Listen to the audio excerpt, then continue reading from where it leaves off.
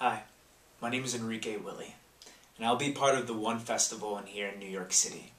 I'm performing in a piece of a one-man show called What Does It Mean to Be an American, written and directed by Michael Martinez.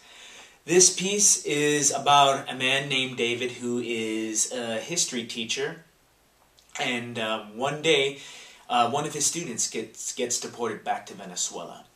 And he's always been struggling and battling with the idea of what does it really mean to be an American? Which is his right heritage, Mexico or the United States? It's a very beautiful piece, and I believe in it very strongly, and I'm very lucky to work with Michael and his team. The piece will be performed at 4th Street Theater, and the address is 83 East 4th Street. And the piece will be performed on April 26th and 27th at 2 p.m. We'd love for you to come and enjoy our piece and be part of the experience.